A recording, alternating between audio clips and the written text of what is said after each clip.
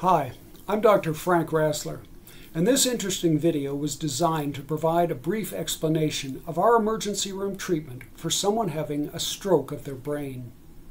In just a moment, I'm going to show you an incredibly rare example where we can actually see a patient having a stroke and watch it getting worse every few minutes. And this is to help you understand why everything we do to treat a stroke needs to happen very quickly.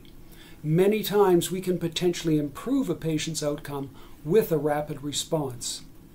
We're also going to talk briefly about what a stroke is, and usually it's a blood clot that acts like a small plug. It blocks the flow of blood to a section of the brain. Now, there are treatments we use to minimize permanent brain damage in some patients or to prevent a stroke from becoming more severe. Not all strokes can be treated in this way, however. For those that can be treated, the earlier treatment begins, the better your recovery. We use a clot-buster drug. It helps dissolve the clot. Or another treatment method is to actually go into the blood vessel and remove the clot.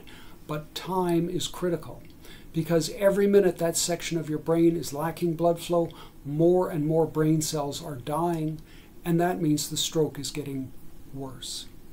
Now, there are many other videos you can watch about what a stroke is. Instead, I want to keep this video brief and just focus on the message that rapid treatment, most importantly, begins with you or your family or friends, first by recognizing that a stroke might be happening, and then secondly, getting you to an emergency room as soon as possible.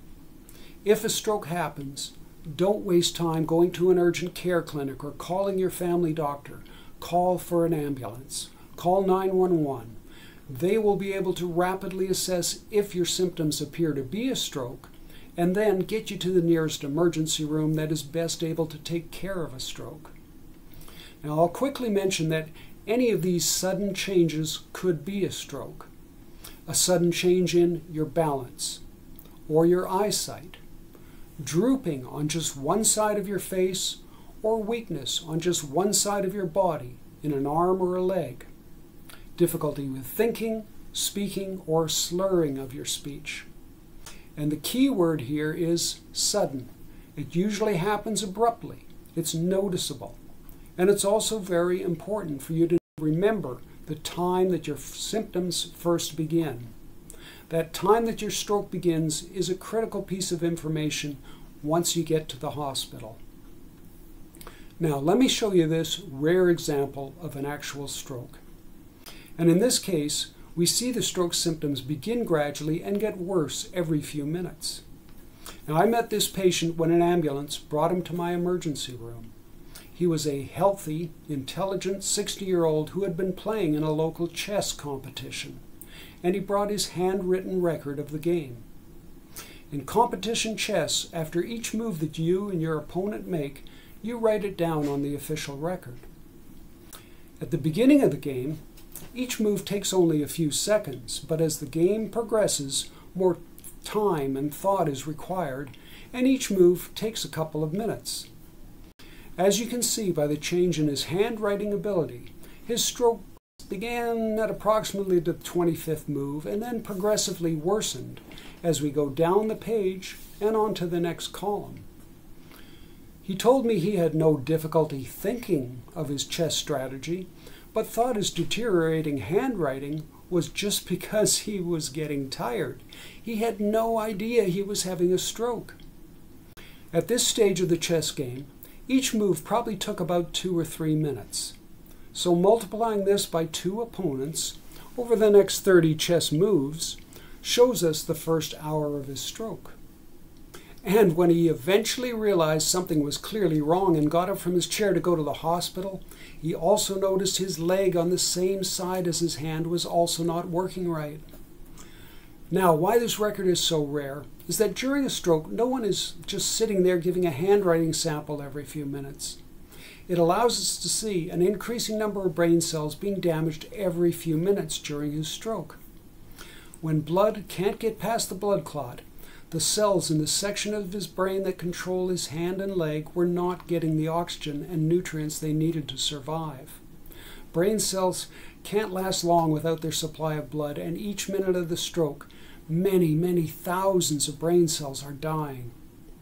Think of a stroke like a fire in your brain. The longer it burns, the more damage occurs. But here's the good news. If we act fast, we can put the fire out. The quicker we can remove the blood clot and return blood flow, then we can save some of the brain cells that are injured but have not yet died. And this example clearly demonstrates how the clot-buster drugs or the clot removal methods can sometimes prevent a small stroke from turning into a much bigger stroke. It shows why you want to get to the emergency room as quickly as possible. And by that I mean to try to get there within 1 to 2 hours of the onset.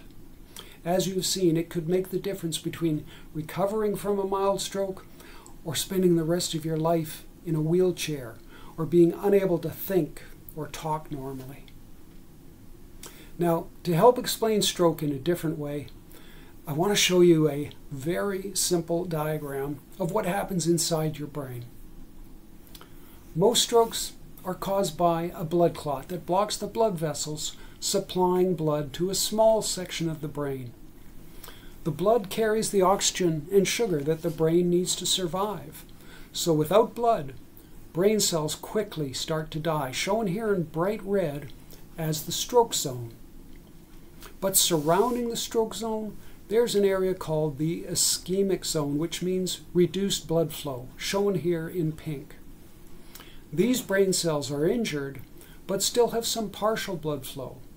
However, they will soon die and result in an increased size of the stroke zone unless we can remove the blood clot.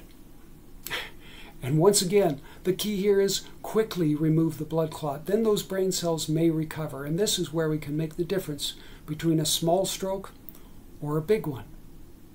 Now, 4 to 5 decades ago, when we first started using CAT scans to help understand a stroke, there was no treatment available to reverse the stroke's damage. In fact, back then, we thought a stroke was like a lightning bolt.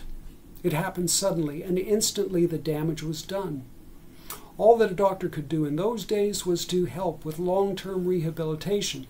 Now we know that stroke is not a single lightning bolt event. It begins suddenly, but then continues and gets worse. Have you ever wondered, what would you do if someone you loved were to have a stroke? How would you react? How would you know it was happening? Maybe this thought has never crossed your mind before and you don't know what you would do. But being able to recognize a stroke and act on it correctly can mean the difference between recovery or a lifelong disability. So here's a simple word tool anyone can use to understand if a stroke is happening. It's called BeFast. And the letters stand for different stroke signs that you can easily check for either on yourself or the person you're with. B is for balance. Is there difficulty in walking or standing? E is for your eyes. Is there a sudden decrease or loss of vision? F for your face. Is the face drooping or feeling numb on just one side? Try to smile. Does the smile look uneven? A, it's for your arms, but also for your legs. Does the arm or leg feel weak or numb on just one side of the body? Ask the person to lift both arms, and does one arm drift or fall down? Is there difficulty using just one hand? And S is for speech. Is there a sudden change in the ability to speak or slurred speech? Ask the person to say a simple sentence. Are they difficult to understand? And T, this means time. Rapid recognition that a stroke might be happening and rapidly calling for an ambulance. The ambulance will also get you immediately into the ER without waiting in line or signing papers. They know that every minute counts. And take special note of the time when the stroke symptoms begin. The emergency room doctor needs this information. They will also need a list of the medications and medical conditions to properly treat the patient. So you should always carry a copy of this information with you, including medication doses. Carry it with you in your wallet or on your purse or your cell phone. So once again, my critical message is, don't delay getting help. But unfortunately, when a stroke happens, many people do wait, and this delay can cause more brain damage and the stroke effects become permanent. And why do people often delay or wait before getting help? Well, sometimes the symptoms just seem mild at the beginning and you ignore them or hope it's going to get better on its own. You may feel fine in the early stages of a stroke. You might not even feel sick, and usually there's no pain. Sometimes a stroke patient will call their family first or call their family doctor before calling an ambulance. Or maybe they just want to take care of a few things before going to the hospital. This is clearly a mistake. And the main reason for doing this video is to help explain to patients and their family or friends why your first action should be to call for an ambulance. Because as I've shown you, every minute counts. Now, quick review. The critical message is rapid stroke treatment begins with you. Recognize that a stroke might be happening. Usually it's a sudden onset. One side of the body. Remember, BeFast. Balance, eyes, weakness, face, arm, or leg on one side of the body, speech, and time. Call 911 immediately. Don't wait. And remember the time your stroke symptoms start to tell the ER doctor. And finally, you should also know that many strokes are preventable. That's right, you can prevent a stroke from ever happening with simple, healthy lifestyle improvements. Exercise, healthy eating, weight reduction, smoking, control of your blood pressure, diabetes, cholesterol, yes, all those things you already know about health will reduce your risk of having a future stroke and help keep you out of the emergency room. Thank you.